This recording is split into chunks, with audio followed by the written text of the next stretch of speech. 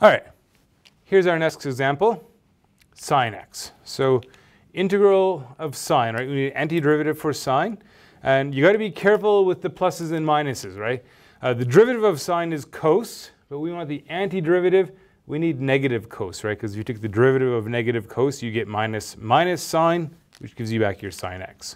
So if we use this notation here, we can simply say that this is negative cos x evaluated from 0 to pi. So that means it's minus cos pi minus cos 0. You do have to be careful about signs, right? It's upper minus lower, right? And if there's a minus sign in the function, you got to be careful. There's two negatives there. And so now this is minus, so cosine of pi is minus 1, minus is plus, cos of 0 is 1. So 1 plus 1, our answer is 2. All right, that went pretty well. Took us 1 minute. Let's move on to the next one. What's an antiderivative for e to the t?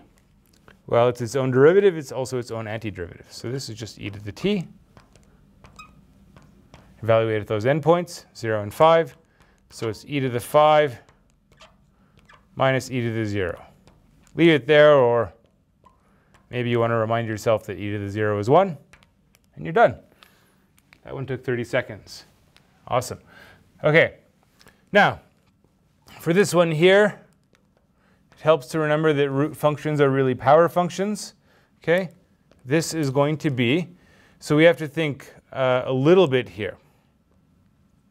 Adding 1 to our exponent. 1/2 plus 1 gives me 3/2. I need to divide by 3/2. Dividing by 3/2 is the same thing as multiplying by the reciprocal, so 2/3. Right?